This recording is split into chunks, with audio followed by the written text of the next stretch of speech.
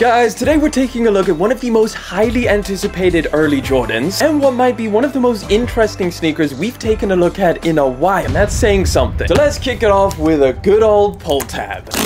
Ain't nothing better. Oh, okay. This is a pair of shoes that I haven't seen before. And they're from a little brand which not that many people know about. I'd say kind of a low-key brand. Oh, yes. Look at these. So I saw these things bumping around. It's called the Reebok Trinity. And I was like, yo, Reebok, when did you start making heat like this? It reminds me a lot of the Premier Road Modern, but this just has a significantly more retro design. If you look at the side over here, you've got these mesh panels, which you can actually see through. So that's going to be a super dope spot for ventilation. I know right now, ventilation is not something you want. It is freezing outside. But come summertime, these things look like they are absolutely a solid pair of sneakers. It's definitely very well made. The midsole doesn't feel that squishy, so I'm gonna have to try them out and see how comfortable they are. I mean, some of this foam does feel squishier than other parts, but the colorway is super nice. Definitely something that I'm pretty happy to see from Reebok. It's nice to have them in the mix. We've got a lot from Adidas, Nike, New Balance. This ankle cushioning is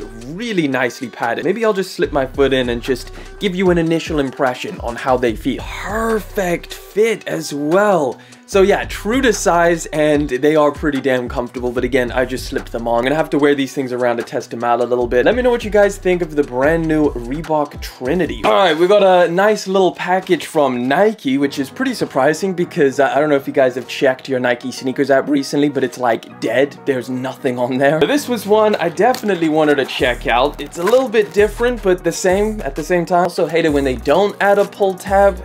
Means we gotta get the knife out. Okay, so we got a regular Nike box. Ooh, they're a lot darker than I expected. This is the Cyber Dunk. First off, on the product images, these things look almost like a dark gray, but in hand, they are very, very dark. Pretty much black. Literally one of the main features of these things, if you hit it with the flash, let me just test it out. And if you hit it with the flash, is sick. So yeah, they're very reflective. Basically, the reflective panels are all of the overlay panels, so it kind of looks like, I guess, traditional Dunk Low color blocking. So that's where they get this Cyber nickname. As expected, this material is very synthetic, so it feels, yeah, it does not feel great in terms of quality. I definitely wanted to check these things out though. I think they look pretty dope. Let me know if you guys pick these things up. All right, we've got a pair of Jordans, which I think is early technically. Ooh, okay, we got the same box as the 85 lows. Yeah, it's like a little bit more of a more narrow Jordan box.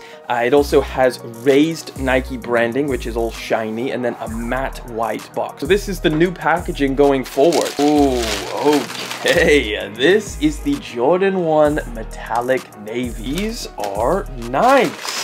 Obviously, basically, the metallic blue Jordan 1 low from 2016 that I will add are reselling for a ton of money. This time, it's not in that Jordan 1, like the regular Jordan 1 form. This is an actual 85 cut. I would definitely take these over the neutral grays just because it has something a little bit going on. It's not much, but it's pretty damn clean. Again, another pretty much all over white pair of Jordan 1 lows, but obviously you've got that metallic Nike swoosh, and then you've got that little metallic back tab with the Wings logo. Nice, thick ankle padding. If you haven't tried the Jordan 1 low 85 cut, they did really well with making a decent amount of padding around the ankle area, which is a noticeable difference between this and a regular pair of Jordan 1 low. Of course, you have the 85 cut midsole as well, and you've also got the text on the sock liner because, yeah, OG cut. So they dropped here in the EU, the UK. However, they haven't released yet for you guys out in the US or potentially some other regions as well. I think they're only going to be dropping for you guys in March. Not entirely sure of an exact release date, but these have been highly anticipated. If you picked up the neutral grays or some of the other super clean Jordan 1 low colorway, maybe you're not into it, but this is an OG colorway that is finally back here in 2024. I will also add, you do not get any extra laces with these things, so just the white pairs. All right, we got a little clothing pickup, which I think is going to be extremely interesting. It's from a brand called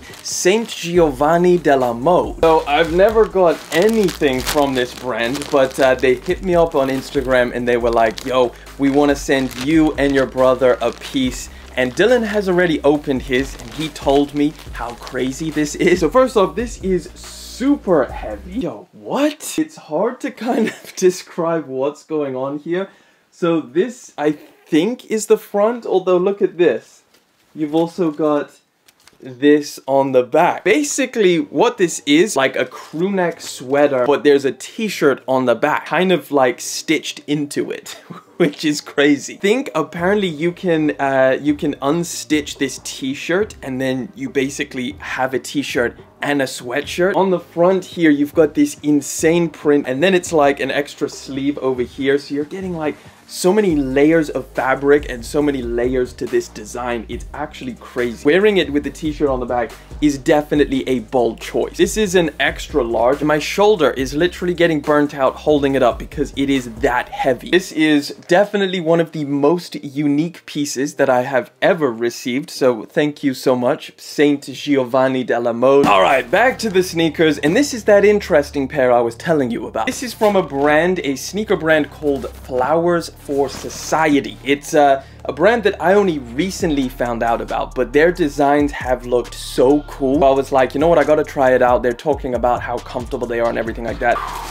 Okay, so this is the Radicle OG, I believe is the model name. So this is not just an interesting sneaker, but also an interesting brand that I've kind of been eyeing up for a while now. So I believe it's relatively new, but the founder of this brand, Flowersforsociety, used to be the head of energy at Adidas, or had some kind of senior role at Adidas designing products. Thought that it was very interesting. He's now kind of moved on, started his own brand, and created some extremely unique shoes, but they're also very affordable. Like, I think these were about £120 here in the UK, which is definitely on the more affordable end. So if these things are really that comfortable, I think these could be a very, very solid option. I mean, they feel all right. Like, the leather is quite nice. I'm really liking this cage effect that you have over here. These things are super flat underneath, which I think is quite unique. They do a couple different models. I wanted to try out another one as well, but I thought this one is probably like the one that they talk the most about the comfort. So I'm just gonna slip my foot in and just see if the sizing is right. These look pretty sick. Yo, not gonna lie, I mean, definitely gonna have to try them out for a while to figure out how comfortable they are. A little bit tight in the toe box. I'd probably recommend going up a half size, but this midsole is deceivingly comfortable. It's not the squishiest. It definitely is squishy, but it also has like these literal holes through the middle of it. So that squishes and compresses down into being a lot more squishy than it actually feels in hand. I think they look super, super cool. Very futuristic design. You do get an extra pair of laces as well, which is nice. That's just a very light blue color, which I think would go pretty well. I'm gonna be wearing these things around for a while, properly test them out, and I'll let you guys know. Final package, man, and this happens every single time. We've been looking at these things, these early leaks and rumors. Are they as good as we hope they are? Only one way to find out. Ooh, we got a weird looking box. Look at that. We got the elephant print on the side. We got the Nike and the Jumpman branding. How often do we see that? Okay. This is the Jordan 3 Croft Ivory. Leather, nice. Elephant print, a little bit weird. It's not the same kind of material that you typically find with regular Jordan 3s. It's like a little bit more, I guess, non-rough feeling. It's like a little bit more flattened out, but the upper leather feels really nice. You've got multiple extra panels, which changes the look quite a lot, like a lot more than I thought. I don't know, just look at that. It almost looks like it's taller or something. Like, look at this. Regular Jordan 3 and then the cropped version, it just looks like it's somewhat taller. In fact, these two shoes are they're a little bit similar, you know? And then one of the most interesting elements is this back tab. So not only does it have that vintage aged aesthetic, but it also has the Nike and Jumpman branding, which is something we do not see very often at all. Double Jumpman on the tongue as well. One is painted in a kind of taupe color, and then you've got the light blue stitched in one. Very, very nice colorway. Semi-translucent outsole also with that aged element. Like, a lot of people have been saying like, yo, this is like if Off-White made a Jordan 3.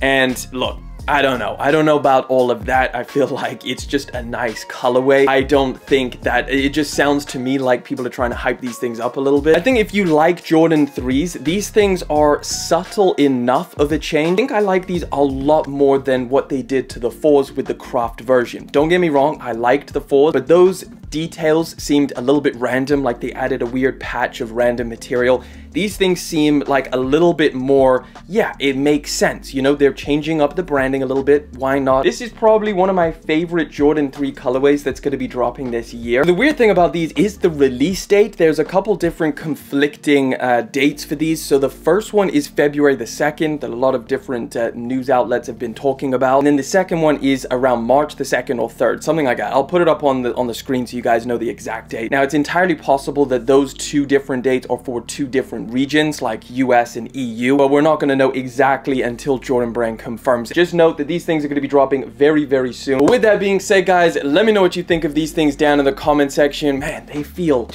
premium. That's all the boxes I got. Let me know what your latest pickups are. I want to know down in the comment section.